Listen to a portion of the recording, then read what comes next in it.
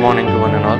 Myself, Dr. Akash Anand, working as an assistant professor in the Department of Civil Engineering, KIT's College of Engineering, Kolhapur. So today we are going to look into the another aspect of highway drainage, that is subsurface drainage system. So as part of module 3, we are going to look into 4 different parts or the sub portions of surface drainage system. So we have drainage of infiltrated water, control of seepage flow, lowering of water table, and control of capillary rise. So these are the sub portions that we are going to look into in regard to subsurface drainage system. So the subsurface drainage system. So the stability and the strength of the road surface heavily depends upon the strength of the subgrade, as we have discussed earlier. With the increase in the moisture content, the strength of the subgrade is compromised. Okay, the variation in moisture content of subgrade is caused due to the free water or the groundwater. Every effort is required or is needed in order to minimize the moisture content to the least possible level. From the usual drainage system, only gravitational water can be drained by the provision of subsoil drainage. Now first we have the drainage of infiltrated water.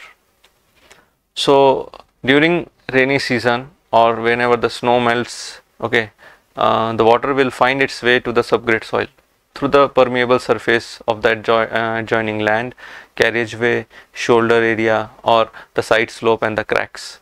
So the removal of such infiltrated water from the subgrade is a very difficult task, and it can be only accomplished by the arrangements which will be shown as a part of control of seepage flow, lowering of water table, and control of capillary rise. So these are the three types of these are the three means of controlling the subsurface water. Okay, so looking into each one of them one by one. So first we have the control of seepage flow. The seepage may occur from the higher ground in hilly topography, or it can also happen wherever the road cuttings are provided. Okay, and also wherever the layer of the soil is permeable. Okay, so wherever the layer of permeable soil overlies an impermeable stratum will also affect the strength of the characteristics of the subgrade. Okay, then the best solution is to in this type of problem is like intercepting the seepage water on the uphill side of the road. So if the seepage level reaches a depth less than 60 to 90 centimeters from the road subgrade, it should be intercepted to keep the seepage line at a safe depth below the road subgrade. So the same has been shown in this figure if you look closely. So this is the sloping ground. Okay, here we have provided a clay seal. This is the pavement, and this is the filter material provided here. This is the perforated drainage pipe that has been shown. Now you can see the original seepage flow has been shown here. Okay, now by the provision of controlling the seepage flow, you can see the seepage line has been lower down. Okay, so you can see below we have the impervious sloping stratum as mentioned here in the first point. Okay, so all these details have been mentioned in the write up here, okay, that you can go through later. Okay, so this is how it is done, and this entire part is the seepage zone. Okay,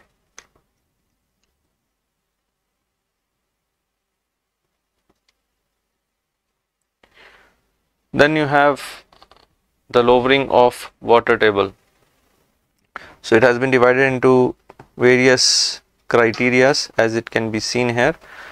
So what is the issue? The rising water table in the rainy seasons has the tendency to harm the pavement and the subgrade, especially in case of fine grained soils. Now what is the threshold? No subsurface drainage needed if the water table is more than 1.2 meter below the surface. Okay, in case of raising road, it becomes necessary if the water table is less than 1.2 meter. Okay, if it lies less than 1.2 meter. So then we have lowering of the water table. Okay, in lowering of water table we have to use sub drains on either side. Okay, for lowering down the water table we have to use sub drains on either side.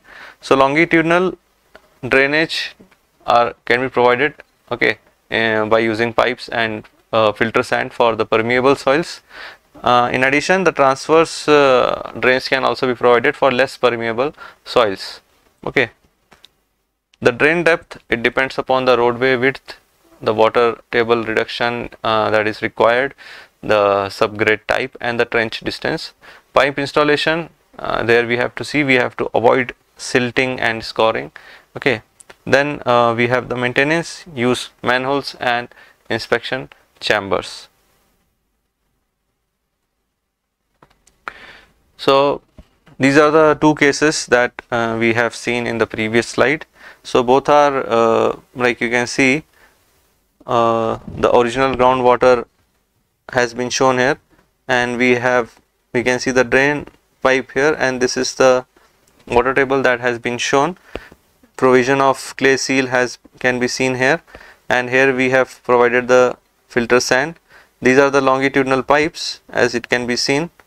Okay, so due to the provision of the longitudinal drainage pipes, we can see the original ground water which actually was here has come down. Okay, it has been lowered down, which is shown here. Okay, in a similar way, here also we can see the provision of clay seal, the provision of longitudinal drain pipes. What was the original groundwater level, and now it has come down. Okay, so these are the basic things that you should know, that provision of longitudinal drains wherever the permeability is high, and provision of transverse pipes, drainage pipes wherever the less permeable soils are there. So in that condition, both of them can be also provided in order to deal with the water removal or reducing the moisture content in the subgrade level. Then we have the control of capillary rise. So here also the issue is water rises due to the subgrade level due to the capillary action, therefore weakening it and compromising with the bearing strength of that subgrade.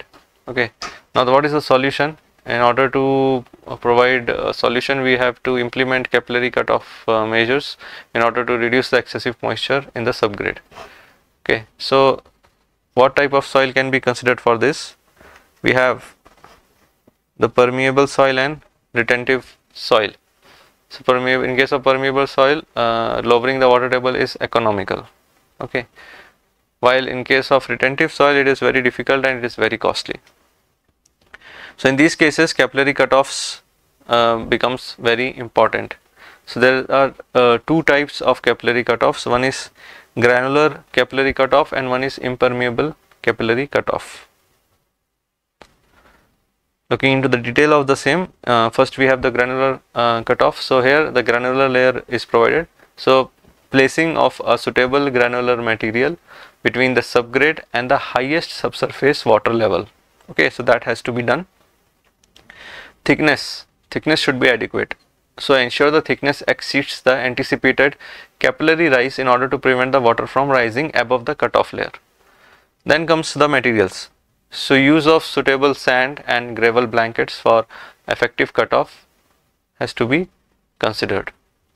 Then we have the impermeable capillary cutoff. So in this case, membrane can be used. So use a prefabricated bituminized surfacing instead of a granular blanket. What can be the other alternative materials that can be used are like bitumen stabilized soil. We can also have heavy duty tar, or we can have heavy duty polythene envelope as well. Okay, so these are some alternative materials that can also be used. So here I can see both the types are mentioned. First we can see the granular capillary cutoff. So here you can see the provision of granular material that has been provided in order to avoid the capillary rise, and this is the highest water table. Fine.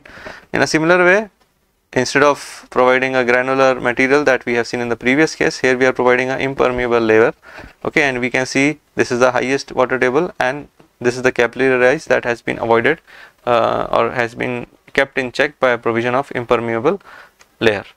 So these are the two conditions of controlling the capillary rise in case of moisture is present in the subgrade level. Okay, so what we have learned today is in highway drainage about the surface drainage and what are the structures that can be provided, the cross drainage structures can be provided for surface drainage, and then we have seen the various types of various ways of how to deal with the moisture content or how to reduce the moisture content in the subgrade soil level. Okay, thank you.